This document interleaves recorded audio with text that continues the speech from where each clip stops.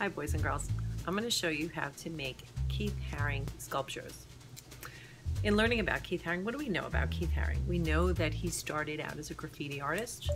We know that he drew very simplistic figures. They were very popular too, very colorful. We also know that even though his figures were really simplistic, he demonstrated some kind of action in the figures that he drew. And he did that with the poses that he drew and also with the action lines around it. So we're gonna make tinfoil Keith Haring sculptures. There's one, there's the other one. I really love this one. He's like jumping for joy. I was inspired to do these by my armature. Those of you who've been in my classroom know that his name is either Bob or Bobby. And I love these because these are a great way to learn how to draw the human figure, right? So if I pose this like this, it kind of looks like it's running. If I can pose it like that, maybe he's like, hooray, I just got 100 on my test, yay! Right, so these are really cool for showing action and showing the way the human body moves. And what is a sculpture? A sculpture is a piece of art that you can see from all the way around. It's three-dimensional. Okay, so get your tin foil and a scrap piece of paper. That's all you need. And I'm going to show you what to do. We're going to make our three-dimensional out of tin foil Keith Haring sculpture. Then we are going to put it on some kind of background. You all know what this material is. We talked about it before. A paper bag. You're going to draw some action lines, very integral in Keith Haring's work. Photograph it, and then you're going to send it to me. To start with, you need a piece of paper so that you can make a ball for your sculpture's head. Okay, so I've got this little piece of paper here.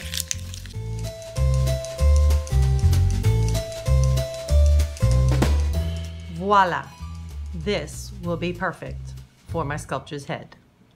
Okay, next thing you're gonna need is a piece of aluminum foil or tin foil. So you're gonna go ahead and you see how long this piece of tin foil is?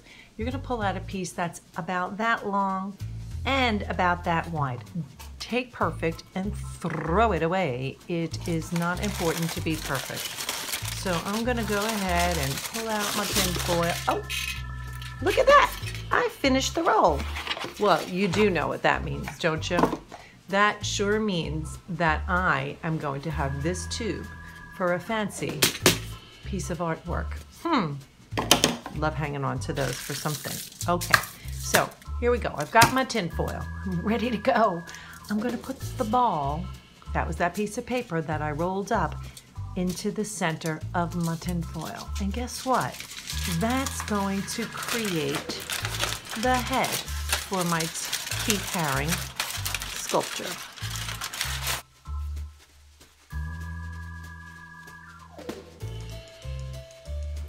That's pretty good.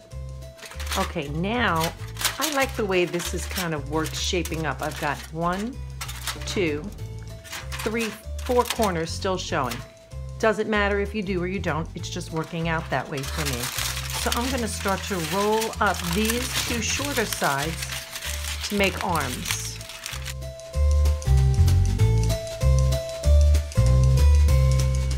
Actually, it looks a little like an angel right now. Starting to see how there's a head, a neck, and now I'm going to form the arms.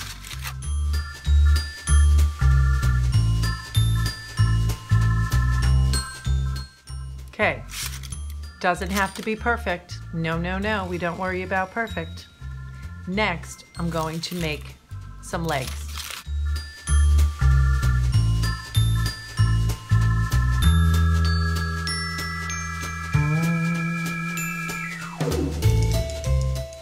Pretty cool. Those arms look incredibly long to me.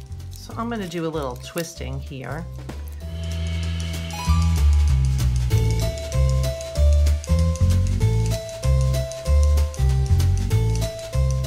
Now that I have shaped my Keith Haring three-dimensional sculpture.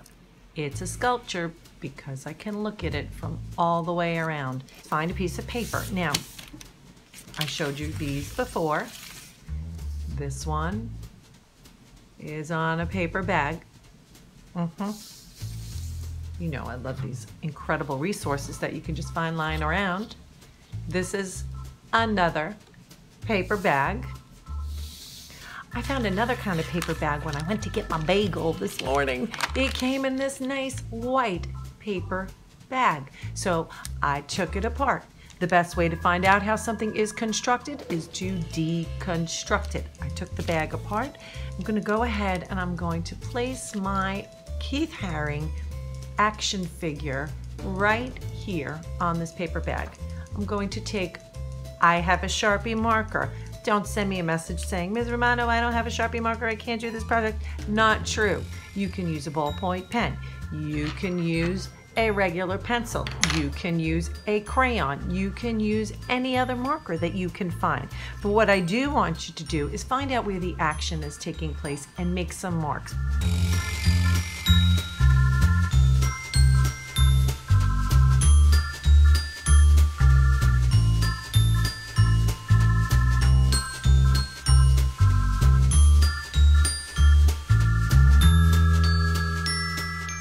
There's a little bit of a bend in here too. I feel some energy movement in there also. All right, so once you're finished with this portion of your assignment, you're almost done.